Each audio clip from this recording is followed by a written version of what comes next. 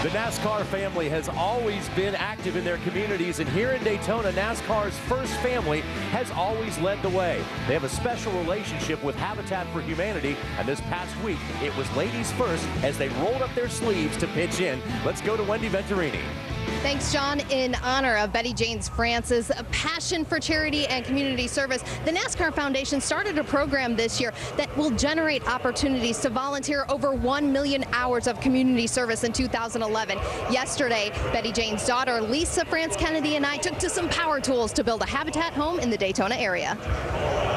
So first off, Lisa, we're here not far from the Speedway in Daytona Beach at this Habitat home. Tell us about Daytona and NASCAR's involvement with this build. Well, Daytona International Speedway is sponsoring the home, and there are a lot of community partners that are involved, a lot of women's groups, as well as the NASCAR Foundation.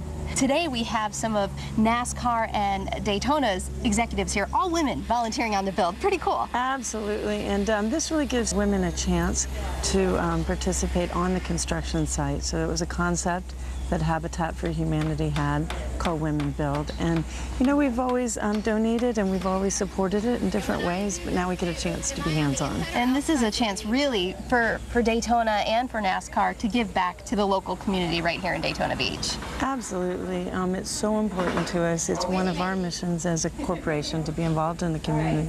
I can't think of a better way. Coming up, the NASCAR has decided the Betty Jane France Humanitarian Award. It's a really cool concept, a way to give back to different charities and to the NASCAR fans. Tell us about it.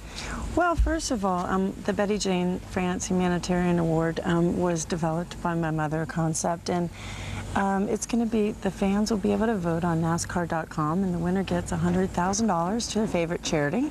And the top three, or I should say the three finalists below that, would get a chance for $25,000 to their charity, as well as go to an event and the championship. So, NASCAR.com.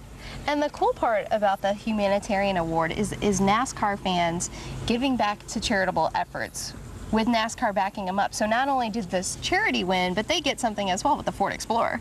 Absolutely. Everybody really wins in this. The NASCAR industry does. We have a chance to give back, and the fans do. So it'll be someone who has a passion for NASCAR, but they've given back in their own way to a charity, and especially to a children's charity.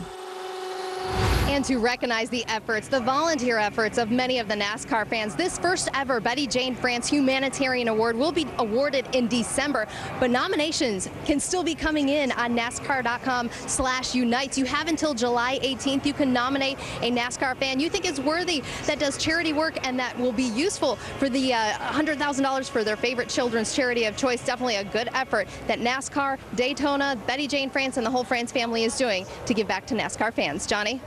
Wendy, thanks a lot. What